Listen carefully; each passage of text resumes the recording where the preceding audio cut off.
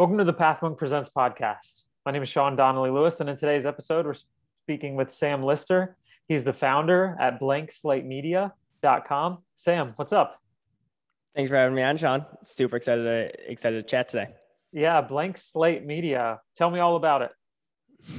Yeah, so essentially right now in this current iteration, we help entrepreneurs scale their video content across social. So let's say they have a podcast, they have a Zoom interview, whatever that is, they send it to us, and then we create hundreds of videos per month across really social for a bunch of different brands and entrepreneurs, but definitely didn't start this way. Launched the company in October of 2018. That was when I was just getting into the video world. I just had an iPhone, and I just had a few opportunities come in through LinkedIn asking me if I could create videos for some connections here in Milwaukee, Wisconsin, where I'm from in the States. I said yes to all those opportunities. And from 2018 to really at the end of 2019, so for that whole year, I worked on building up a video production company from the ground up, from an iPhone, hired a few more skilled videographers and some of my friends there, and just really spent the whole year learning the video space, iterating, pivoting, doing a lot of in-person shooting, events, interviews, stuff like that. And then when 2020 came around, we were all kind of slapped in the face with the pandemic, with COVID going on. So that really shut down all in-person shoots for us. So we were really forced to pivot really quickly to keep our doors open, our virtual doors in a sense. So that's when I launched the editing company, still under Blnk Slate, just slight pivot there. I've tested launching an editing company in the past, but I just really couldn't figure out the systems and putting all the pieces in place. But I went all in April of 2020. So this past pretty much 12 months, I've been working on building this company again, kind of from a new ground zero, implementing everything I've learned over the past few years. So going really well, growing fairly quickly. So that's kind of where we're at now. And talk about your clientele for a second. Are you working with big companies, with mom and pop companies down the street that are trying to step up their video content game? Talk about your clientele. Yeah, it's definitely more small, medium-sized business owners. We're really focused on the founder and entrepreneur, so more of the personal brand instead of the business. So we've worked with people like David Meltzer and Jesse Itzler and Casey Adams and other podcasters like that. So we work with a pretty wide variety of people, but all centered around that individual. And so you talked about the company growing kind of meteorically, right? And organically. Talk about how you've been able to grow the company. Is it still a lot more outbound, or is it an inbound based company? How have you been able to grow? Yeah, it's been a really interesting journey through business and me learning what lead generation is, what inbound versus outbound is, and I had no idea any of that when I was starting the company. So at the start, for the good probably first year and a half, until I really launched the video editing side of things, everything was inbound. So everything was just kind of funneled through my personal brand and word of mouth and referrals and everything. I created a ton of content on LinkedIn specifically, so that's where a lot of my leads were coming in when I was doing in-person shooting, in-person videography stuff. But then once I pivoted over to the video editing side and was building my remote team, that's when I really kicked up the outbound side of things, just because I knew inbound in general is a super long-term strategy. Building brand in general is a super long-term strategy, but I needed to keep my doors open this month and pay rent that month. So that's when I really started testing outbound. So now it's a pretty healthy mix of inbound versus outbound that we get from referrals or content and stuff. But I'd say probably like 65-35% or so. 65 outbound, 35% inbound, where we're at now. And talk about the website. What role does the website play in acquiring new clients? We really use it as a landing page for demos and everything, just to send people to. We don't drive a ton of traffic to our website, actually. We have super light SEO, but the website really hasn't been a huge player in the past for us. It's all been social and interactions over DMs and everything. Okay. If you were to improve something on the website, what would it be? Would it be the actual ability to convert the people that do visit, or the quality of leads that you're able to generate, or the user experience? Which one of those three? I think everything comes down to lead gen, like converting more people into paying customers. And coming back to the service that you offer, what would you, just for everyone listening, what would you say separates what you do from other people that occupy the same space? What do you guys do just a little differently?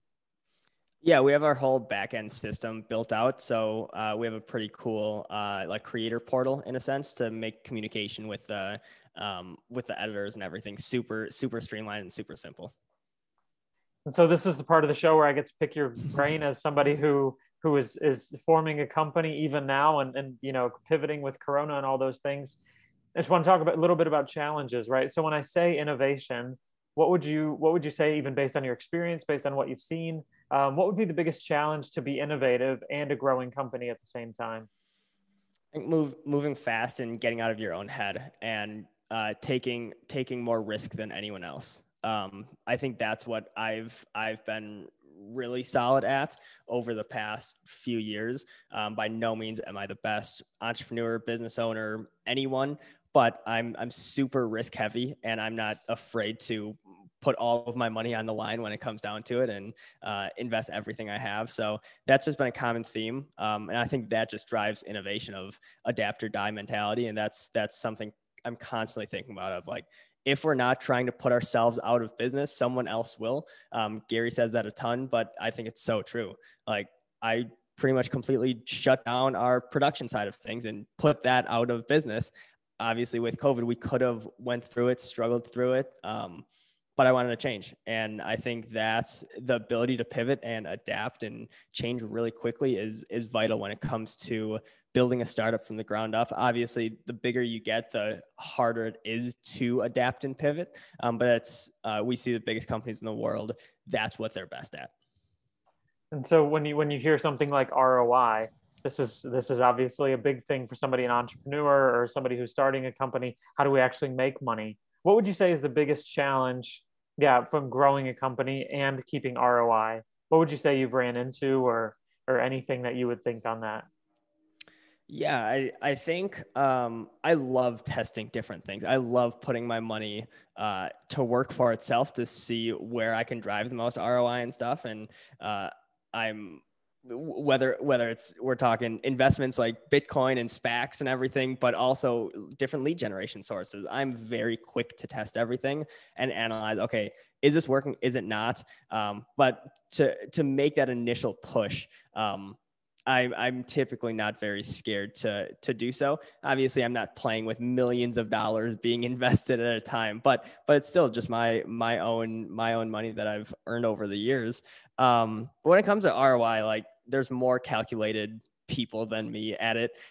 Again, I'm super quick to test of, hey, if this product's $1,000, I'm gonna test it out. If I make my money back within 2-3 months of that, cool. Then it's gonna just become more effective in the future, and I'll make my money back faster. So it's just really a game of testing for me. I can definitely get better at it, but that's kind of how I look at it. Of how fast can I make my money back on this?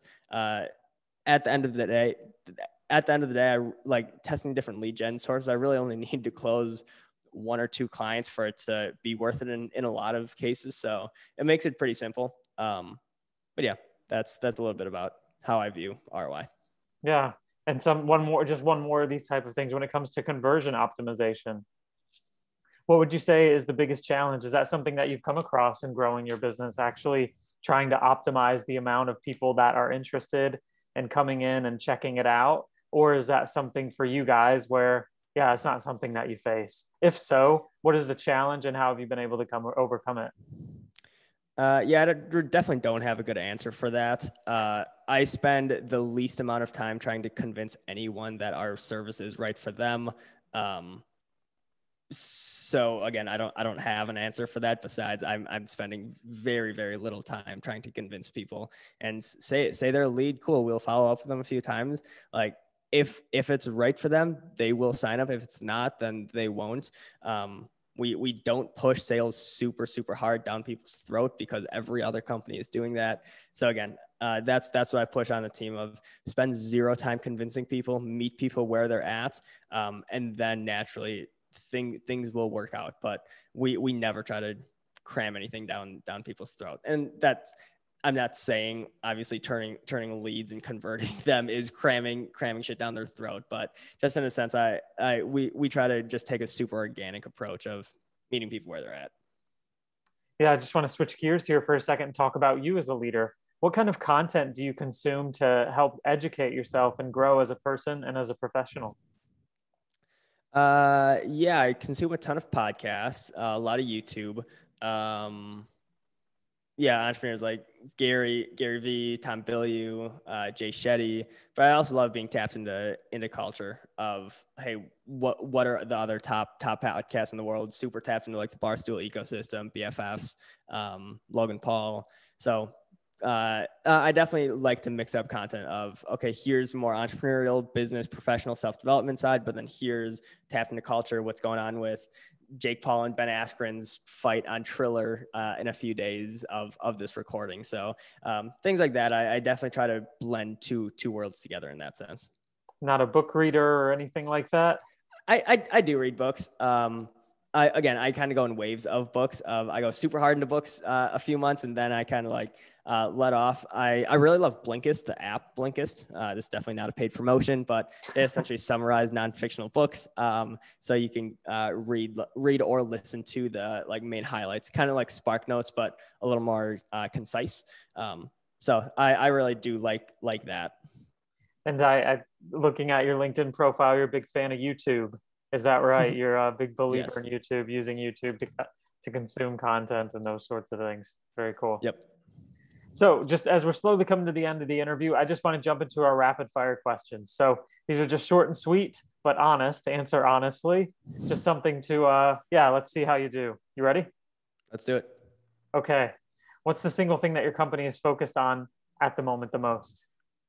Firing myself and running all of the systems, building all the systems, so I don't need to have a hand in the business. If there were no boundaries in technology, none whatsoever, what would be the one thing you want to have fixed for your company today? Making myself immortal.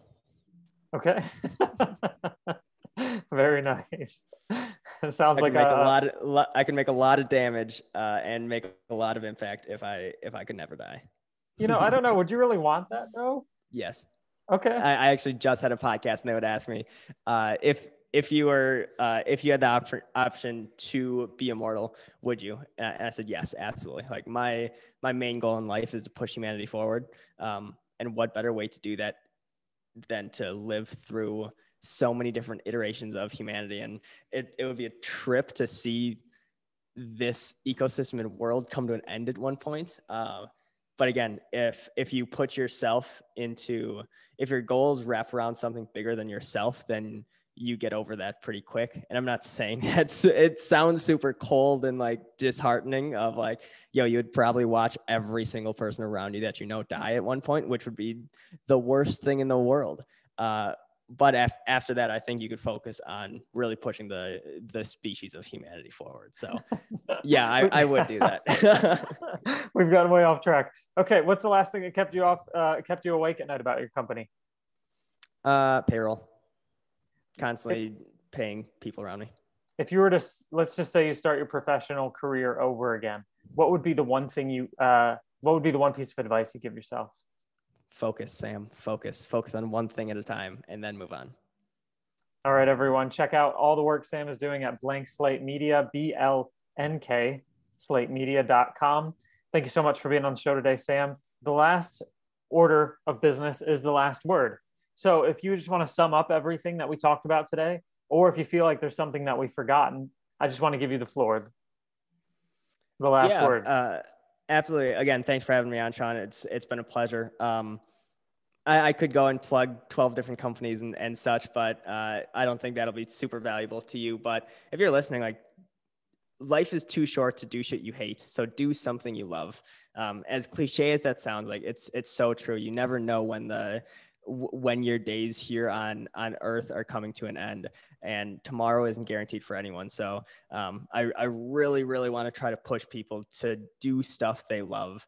And if business isn't for you, then don't go into business. Don't go into entrepreneurship. And I know this whole podcast is centered around business and entrepreneurship, but so many people go into entrepreneurship and business just because it seems like the cool thing to do, when in reality, that'll just lead to a life of misery, as harsh as that sounds. So find what works for you, find what you love to do, and do more of that. Thanks for being on the show today, Sam. Thanks, John.